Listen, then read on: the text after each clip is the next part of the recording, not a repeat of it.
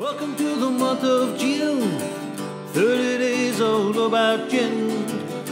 Shining a spotlight on those that'll make you grin. Fun facts and proper tastings and cocktails Friday afternoons. Discover many different brands and be influenced by me. Some for all. That's right, I am a song for all. Well, hello everyone, and here I am, Psalm for All. You are all very welcome here on this, my 5th day of Gi-Une, right? That's my annual 30-day salute to gin during the month of June. Thank you so much for joining me today. Now, today also kicks off the first of this year's product showcases and tastings. Yes, folks, throughout the month of Gi-Une, there are not only cocktail recipes and food pairing ideas that I share and fun facts, but I also do product showcases and proper tastings, and I provide an unbiased review and tasting of each. Right, so good reminder, I'm not affiliated with any of the products that are showcased here. With that said, today we're off to merry old England for a London dry style gin, right? In fact, this whole first week of June, or first full week of June, I'm going to be talking about English and UK gins. And in reality, that makes a lot of sense, given that the present day gin that we know all really came about due to the English. So gin is based on the Dutch Genever, and you've heard me talk about that in years gone by. Which was an alcoholic spirit that English sailors discovered when serving alongside or coming across Dutch sailors in the 1600s. The English were quick to try and figure out how to do this on their own and to replicate the spirit. They used some of the same ingredients and some of the same distilling techniques, but their formulas tended to be lighter in body, and with a bit more of a citrus forward approach.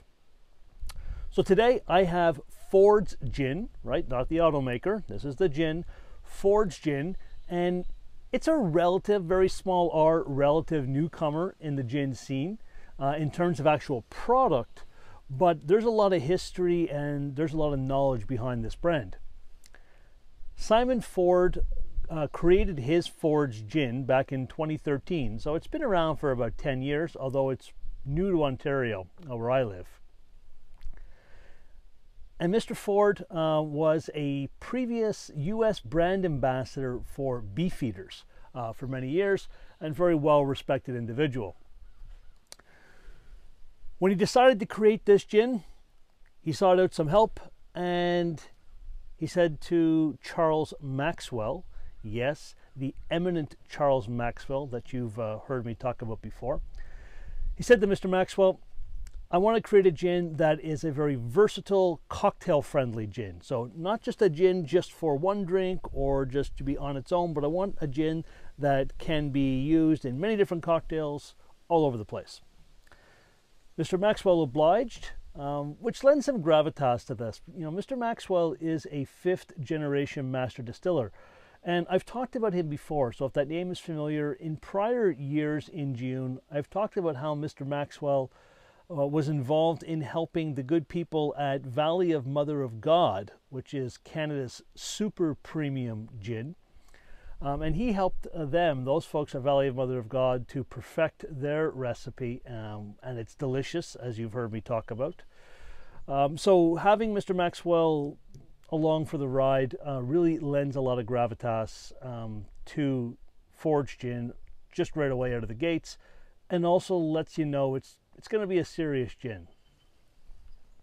Okay, so Ford's gin, it's actually owned present day by Brown-Forman, and that's a spirits company that's US owned, and they have other brands under their wings such as Herradura tequila, and they've got Finlandia vodka, Diplomatico rum, whole bunch of other brands, and they've got Ford's gin in their brand. But the gin itself is distilled at the Thames Distillery in London, England, which is coincidentally where Mr. Maxwell works. So not overly complex in recipe, right? This gin boasts 9 different globally sourced ingredients. And those ingredients are first steeped in the stills for about 15 hours before being then distilled, actual distillation occurring in copper stills that are custom made. And they do that distillation for 5 hours. So, you know, good bit of time. But they're not done there. Then they take that finished product and they ship it over to Scotland to have the 100% proof alcohol cut down to 45% ABV with some Scottish spring water.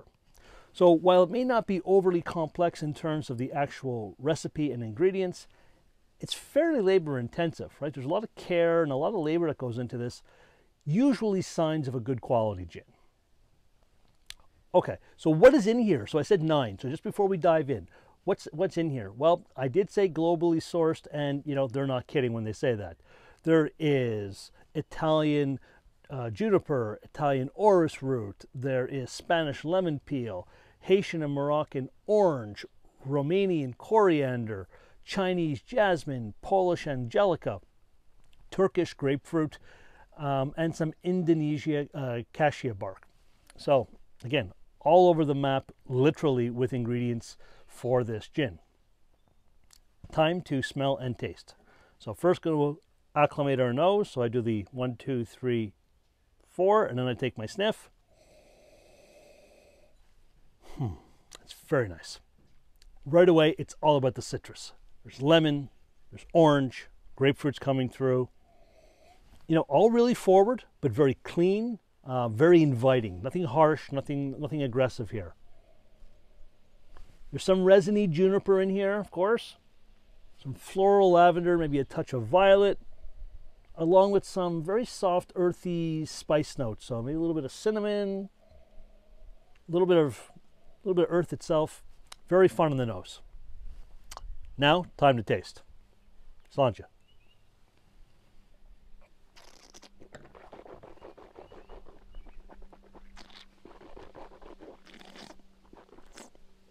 We always swish it around, right? Want to coat those 5 flavor receptors we have. Elegant and clean. There's a bit of creaminess, a bit of richness, but it's not a heavy or fat gin by any stretch. Again, very inviting on the palate as well, right? The flavor profile follows the nose, so I get a lot of citrus, get that pine, get a little bit of that spice, that baking spice, that cinnamon, that earthiness, and really they're all playing very, very well together. Very well balanced. There's a very, very slight heat on the gums. Not a surprise, 45% ABV, that's almost to be expected, but it's just very, very, very subtle. And you know, if you're having it not straight up like I'm doing, you're putting it in a cocktail, you won't taste that at all. Overall, I'd say it's quite lovely and would indeed, in my opinion, be very versatile in cocktails, things such as Negronis, of course the standard G&T, a martini, and tons more. You can do gimlets, you can do all kinds of stuff with this gin. It'll play nicely with a lot of different adjuncts. So here in Ontario, you can find this at the LCBO, of course. It retails for a very reasonable $42.95. Across Canada, in other provinces, I'm seeing it for anywhere between $42 and $45, $46. Still good deal at that price. And for my US friends and followers, absolute bargain at $36 as an average price that I'm seeing. I'm seeing a couple of states have it a little bit cheaper. So bargain for in the $35 range. So there we have it, folks. The first gin showcase of Gi-Une 2023, and a top-notch way to start off the tasting aspect of Gi-Une, in my opinion. I invite you to join me tomorrow for another gin taste showcase, and don't forget to follow along on Instagram, Facebook, and YouTube, Somm, S-O-M-M, number 4 A-L-L, Somm for all. And also please share my post with all your juniper-loving friends.